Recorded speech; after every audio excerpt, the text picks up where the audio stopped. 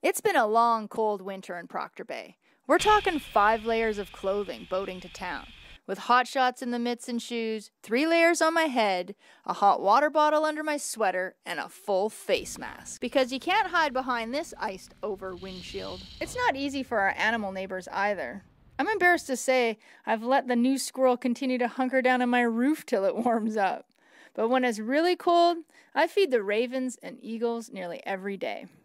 They'll come to my call for anything. A dead mouse, leftovers, defrosted old fish I've had at Billy's.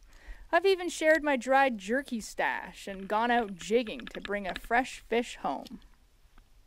They're spoiled around here. This year we had a new visiting eagle who looked terribly wet, cold, and sick. But Queek and Sally were not sharing and chased her off before she could grab some food. She barely had the strength to make it to shore. Gosh, it doesn't seem like it's flying that great. And then she fell in the water again. Oh, God. Oh, God, Billy. He can't fly.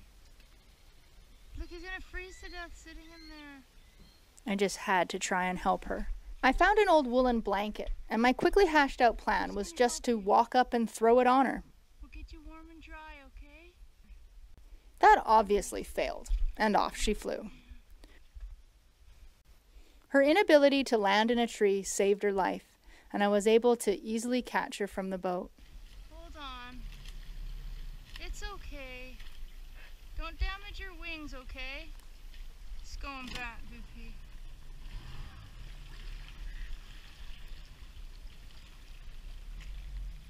There he is. Should have brought a net. Oh, there's a nudibranch down there.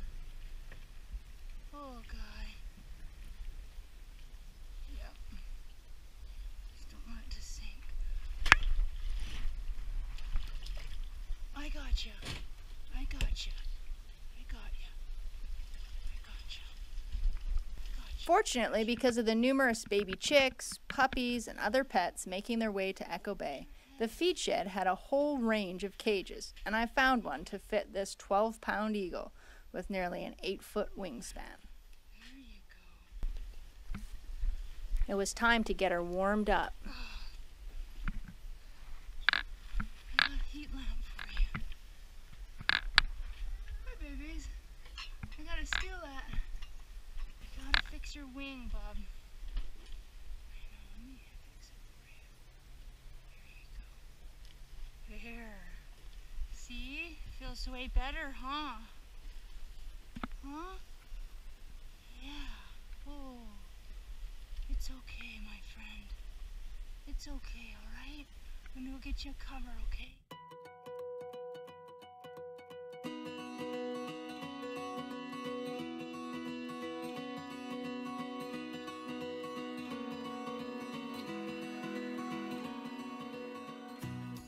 At first, she was just too tired to even eat. She could barely hold up her head. But after I used a tarp to seal in the heat, she started to come back to life. Hey, pretty girl. Hey, pretty girl. Oh, this is such a good sign. You're up. Drying off your back. I'm so excited.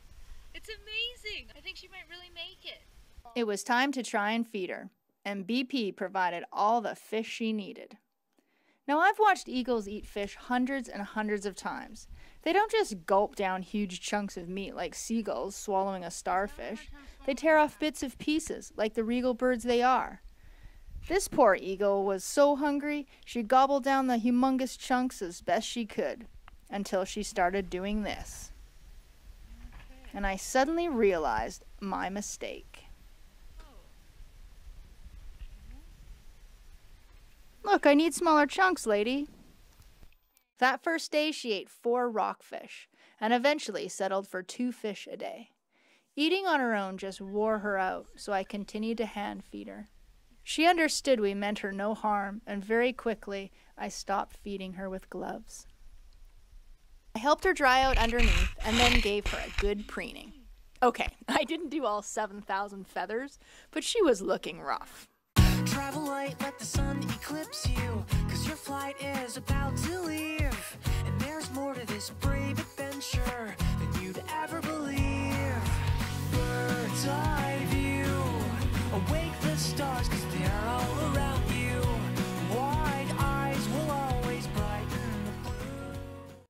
Her feathers and wings hadn't been damaged, but she was clearly blind in her right eye. It looked like it had been punctured for quite some time. It must have been very difficult for her to hunt. Eagles can see 4 to 8 times better than that of a human. They can see prey up to 2 miles away, fish in the water from several hundred feet above.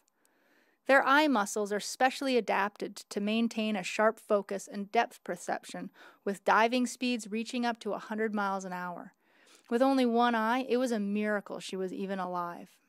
But there has been cases of eagles surviving just like her, and we wondered where her mate was, as eagles pair up for life. Eagles speak of freedom, and seeing her in a cage just didn't feel right. A part of me wanted to keep her as a falconry bird, but she eventually let it be known she wanted to be wild again. After 2 weeks, her strength was returned, and she was free. I used to volunteer at a raptor rehabilitation center, and many times a re-injured bird would find its way back for help. I hope she too will return if she ever needs help again. Chase your dreams and remember me, sweet bravery, 'cause after all those wings will take you up so high. So